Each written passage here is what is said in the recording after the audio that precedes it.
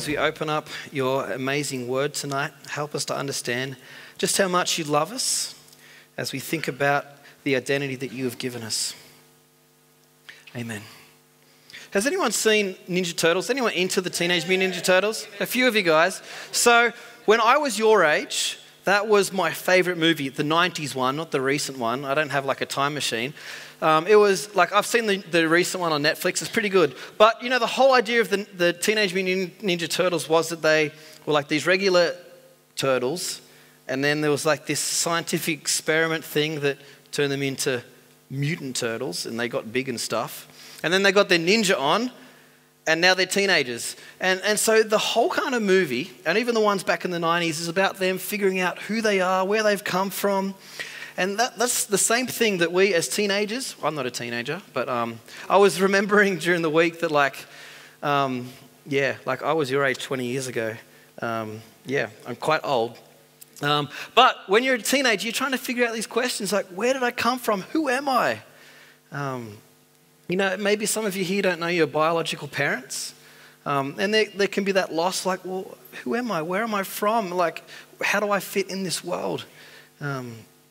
And so we're going to be looking at the identity that God gave us. Because no matter if we know our parents or not, no matter if we love Jesus or don't love Jesus, He's given us each an identity. And so let's have a look in the Bible. That's what we do at youth group. So let's open up to Genesis.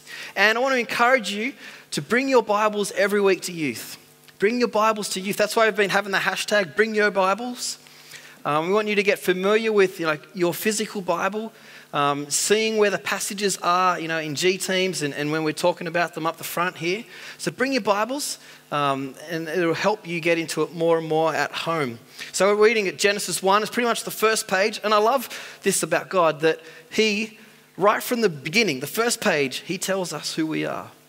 He doesn't leave us hanging for like 500 pages and like, oh, by the way, I forgot to mention this is what you're like. Very first page. So let's open it up. Genesis 1, 26 to 28. It'll be on the screens if you haven't brought your Bible this week.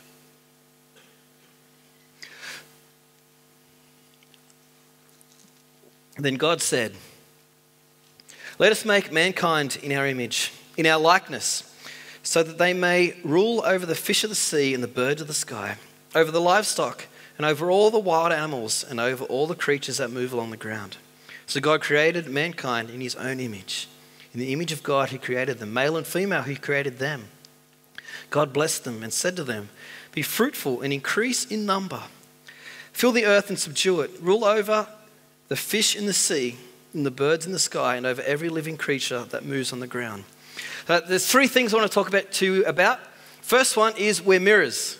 Anyone like looking in the mirror in the morning? Maybe not. Some do. The second thing is we have gender, and the third thing is we have a job. So the first thing is we are mirrors, verse 26. Then God said, "Let us make man in our image, in our likeness." So God made us in His image and likeness. Now, what on earth does that mean? Big deal. Image, likeness, I don't know. But what does that actually mean? And so back then and still today, people make images. People make statues of their gods. Here's a famous one. Did I put them in? Ganesh? No, I didn't. Anyone know Ganesh? He's the Hindu kind of one of the chief gods. He's got like that elephant thing with all the arms. You guys have seen that? Have you ever been into like a bakery, like a Chinese bakery or like a Thai shop, and you've seen that thing with the incense sticks and little cups and stuff? That's their god. They're offering their food to their god. That's a statue. That's an idol. It's designed to like represent their god. And so instead of God saying to us, like, go and make a statue, go and make something, go and make an image that represents me, you, everyone, all of mankind, men and women, children, they're going to be God's representatives. They're going to be God's representatives. It's the way of making a God who's invisible, visible. And that's a pretty big privilege, that the God of the universe, I don't know if you catch this, it's still kind of sinking in for me that the God of the universe, the God who created this whole place, almighty, powerful God, chose you made you to be his representative. That's both a privilege and it's a responsibility. You know, all the other animals, and look at verse 14, all the other animals are made according to their kind. Did I put that in, Josh? I failed at the PowerPoint thing. I'm sorry, guys. But if you've got the Bible, you don't need to worry about the PowerPoint thing. I'll read it out, verse 24. And God said, let the land produce living creatures according to their kind. The livestock, the creatures that move along the ground, and the wild animals, each according to its kind. And it was so. We're not just another kind of animal. We were created in God's image. Wow. I've forgotten a lot of things tonight. I'll be back in a second.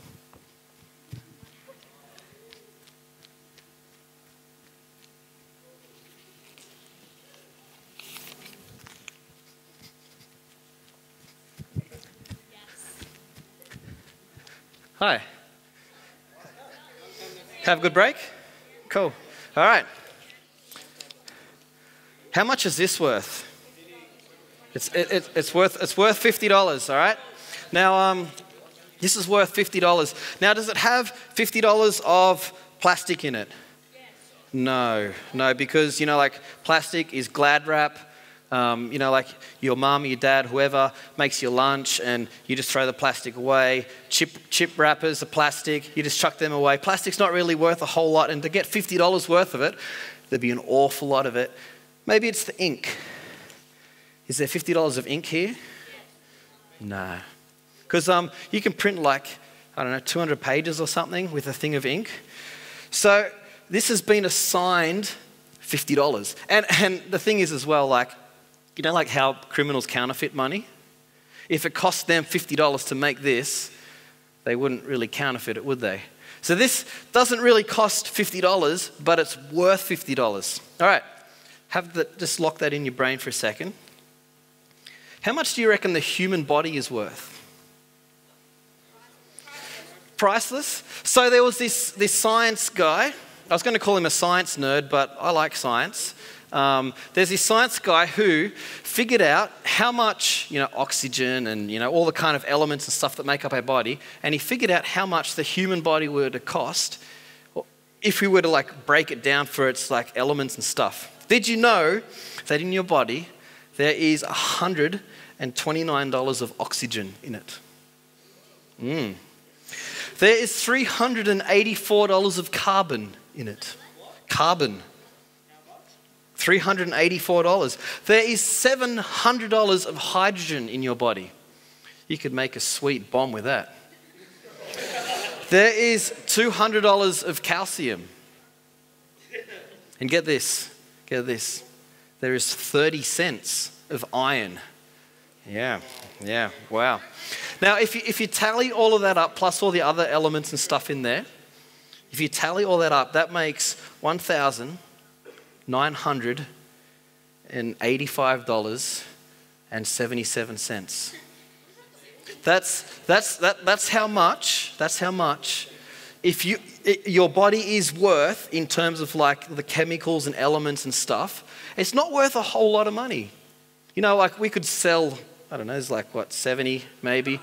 We could sell all of you guys and maybe buy like a small boat, which we're not going to. All right, but just like, where's that $50 gone? This is youth group money. All right, just like this $50, it is worth far more than the things that make it up. You and I are worth far more than the elements and stuff that we've made up because we've been made in God's image. We're his image bearers. That gives us value. That gives us dignity. That's why an unborn baby in a mother's womb is valuable. It's not just a blob of tissue that can be killed or whatever. It is a human being made in the image and likeness of God. That's why we as Christians stand up against abortion. The fact that we're image bearers means that racism's wrong. Just because you've got darker skin or different shape of eyes or you come from a different place doesn't mean you're any less than a image bearer. If you were born with a disability, just because you don't quite function as other people might function, That doesn't mean you're any less of an image bearer. And that's why, as Christians, we support, we love, we get alongside those that have disabilities. And for this same reason, that we've been created in God's image and likeness, is the reason that cutting, that suicide isn't the answer. Because even though you don't feel valued, you don't feel loved, God has put his stamp on you. You have been designed in his image and likeness. That gives you value and worth, even if you don't feel it. That's the privilege part. The privileged part of being created in God's image. But there's also a responsibility part where to represent his goodness, his kindness to the world. Because he is love, we love. Because he gives, we give. Because he is relational, we are relational. We are his mirrors. Whatever God is, we should be. We reflect him. That's the whole point. We are mirrors. So we are mirrors, and the thing is that we don't reflect him very good because of sin. And we're going to be looking at that next week in G-Teams a little bit. So first thing is, we have been created in his image. We are his mirrors. That gives us dignity and value. The second thing is, we have gender. Verse 27. So God created mankind in his own image. In the image of God, he created them. Male and female, he created them. How cool, like in case you missed it from the previous verse, God says it again twice in case you missed it. What are you created in? His image. He says it twice. Don't forget it. You've been made to represent God. Don't ever forget it. But we create male and female, he created them. There's two types of image bearers. There's a female version and a male version. And having them both means that we get a fuller, more complete picture of what God's like. Now, gender's important. But, we live in a world that's kind of rubbing gender out. I found out this week that if you were to sign up for a Facebook account, there are 58 different options for gender. 58. It's not just male, female, and I don't want anyone to know. 58. There's a little custom thing, and then it has this other drop down of 58 different things. It's ridiculous. Things like neither, intersex, gender fluid, two-spirit, trans-masculine, pan-gender, and a whole stack more that I don't even know what it means. That we live in a world that is rubbing the distinction out of gender. Parents won't tell their kids what they are, male or boy or a girl. They'll just want them to discover what they are. Kind of challenge with that is that boys and girls have got particular parts. And so while Facebook and all those other places can make all these labels, they can make all these labels, but the truth is that gender is hardwired. It's hardwired into our DNA. Sure, a doctor can change the outward appearance, but it can't change the DNA that God has given them.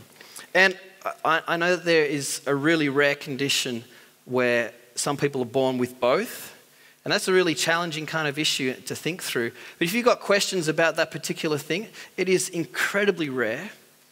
But I'd love to chat with you about that afterwards. But gender is hardwired into us. We can't rub it out. It's how God designed us. It's how we more completely understand who God is through male and through female, and the different perspectives and the different way that guys think and the different way that girls think. We get a fuller picture of who God is. But, if some of you are confused about gender, maybe you're struggling with that, don't be embarrassed. I'd love to talk with you. We can chat privately. We'd love to help you get that figured out because it's a really big thing. Really big thing in today's world. But I just want to say this, that you've been made male or female by a loving God. He doesn't make mistakes. He wants you to be his image bearers. He wants you to represent to the world what God is like as a woman, as a man, whatever that is.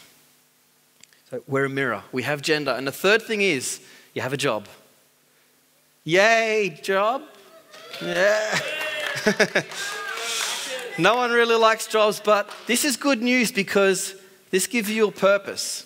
The world tells you you're nothing, you're a no-hoper. But God, not only has he made you in his image, Not only has he given you gender, but he's given you a job. Verse 28. God blessed them and said, be fruitful and increase in number. Fill the earth and subdue it. Rule over the fish in the sea and the birds in the sky and over every living creature that moves on the ground. So our job is this. The first one might have got some people excited.